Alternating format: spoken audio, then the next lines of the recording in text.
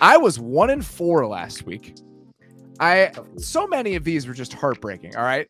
I had Miami. So if Tua doesn't get hurt, who knows what happens in that game? But that goes off the rails. The Lions just cannot stop anybody. And with all those runs in the second half, which is just like, Jesus. The Jags play in a rainstorm, which and then the Colts are just the Colts. And so now I'm 1-4. I'm 9-11 on the season. I am slowly unraveling here. And I think that might continue as we get into our week 5 picks. All right. I'm going to start with those Lions. They are getting 3.5 points. Explain it. Against Bailey Zappi. I know. It's the mere fact that it can't be explained is why I'm not picking it. I probably should. I probably should be scared off of it, but I'm picking the Lions plus 3.5 at New England. I'm probably going to regret that. I have the Seahawks plus 5.5 against the Saints. Maybe it's just because of all of the Geno Smith Kool-Aid that we were drinking here over the course of this show. But the Saints have been pretty disappointing on offense. I think that the Seahawks have been a lot better. I don't know if the Saints are 5.5 points better than the Seahawks right now. I have the Eagles minus 5.5 against the Cardinals. I think the Eagles are good. I think the Cardinals are bad. Yeah. So good strategy. I had the Cowboys plus 4.5 against the Rams. We talked about that game earlier. Yep. I don't know, man. That Cowboys defense against this Rams offense right now, I don't think the Rams are that much better than a Cooper Rush-led Cowboys team with the way that their offensive line is playing. And I've got the Chiefs minus 6.5 against the Raiders. I just think that the Chiefs are a lot better than the Raiders are. I think that offense has really found its stride. And, I'm really struggling to find games I like, and I like the Chiefs. So I might as well go that way. I know. I'm kind of like tempted by the Eagles minus 5.5, just for your analysis. The Eagles are good and the Cardinals are bad. It's like that's I know, it's but not a bad way to go. Yeah, not a bad way to go. I'm going against my first one. I'm 12-8 so far this season, 2-3 last week. That put a sour taste in my mouth for the same reasons. I can't believe the whole time I'm like, I bet the Colts. I bet the Colts as favorites. Bet the Colts as favorites. What are you doing, Nate? But I'm not doing them this week. They were my no-fly zone, man. So anyways, get to my picks. Going Jaguars minus 6.5, hosting the Texans. I got to check this weather, make sure it's not rainy, and make sure that Trevor Lawrence has a nice, beautiful 72-degree day, and I think we'll be okay. I think this Jaguars team is a good team. Like, I really do think we're all excited about them, but I do think like in week 17, we're back. Man, that Eagles-Jags game, those were two good teams going at it. So Jags minus 6.5. I'm going to go with the Falcons plus 8.5 against the Bucs. Don't think this Falcons defense is going to hold up great against a healthy Bucs receiving core. But I do think that's a lot of points in this. I think it's going to be a nice little fun shootout a little bit. I think this is going to be back and forth. So I'm just going to take the points there. I'm going to go with the Dolphins minus 3.5 at the Jets. The Jets are starting Zach Wilson, and I know he had a good fourth quarter, but I think this Dolphins defense does some nice things that will manipulate where he wants to look. Maybe try and make him go into creation mode. I do think the Dolphins with Teddy Bridgewater, if he's starting, Tua's out this week. Yes. If Dolphins like with Teddy starting it's a little like they can manage. Like I think they're gonna be able to do some things still. So I think that game is gonna be actually a pretty interesting game. Cowboys plus 4.5. Agree with you. I think it's just the Banshees of this Cowboys defense against the Rams. I don't know. I think this will be a very close game. I'm just taking the points here. And just hoping that I think it's going to be an ugly, like 2017 slog, 17-13 type game. And so, taking the points there. Then the last one, this one, it was tough. I went with the Ravens minus 2.5 hosting the Bengals.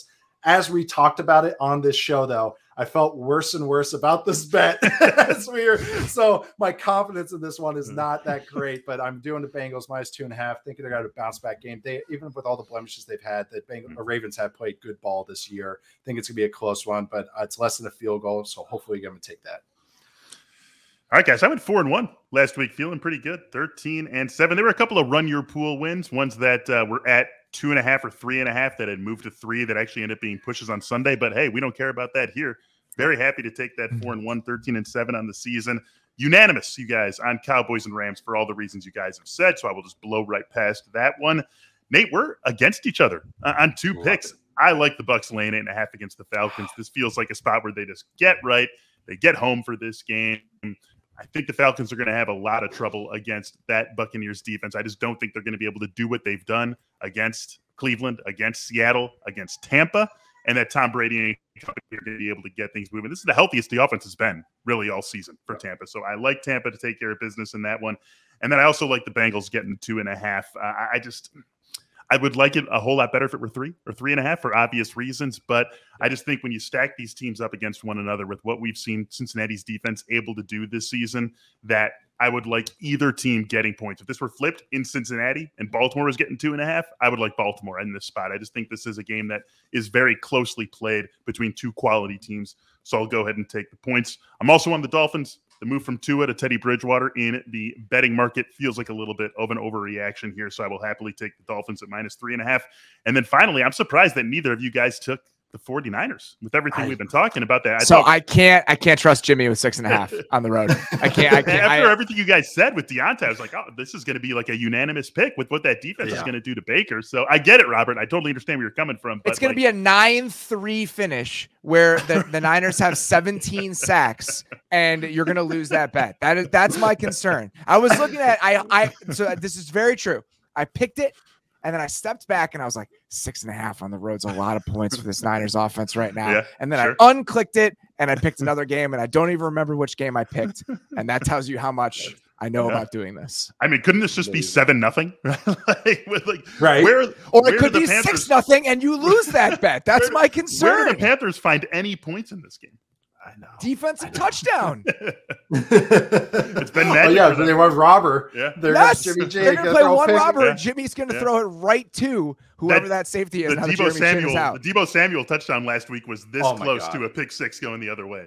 I can't do it. I just truly cannot do it, even if I think the Panthers will score negative points on offense. By the way, Kevin Smith in the chat right now said that the Eagles also played in a rainstorm.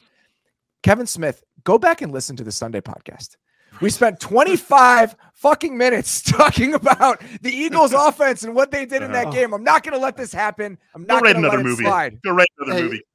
Yeah, Philly fans, I mean, you got to understand, you guys are like the 4th biggest market in the country. You guys are nobody's little brother. You are not you guys are the bullies. I want you guys to understand that. There's nobody believes in us. You guys have such a big market. The amount of time and energy we have spent talking about the Eagles on this show over the last week or so is insane. I'm not going to we got an Always Sunny in Philly drop in this show. It was a rainstorm, and Trevor Lawrence dropped the ball 3 times. It's not that the Eagles were at some disadvantage or the Jaguars were at some disadvantage because it was raining. It's that it was a weird game because it happened in a rainstorm. Yes. All right, that's all I got.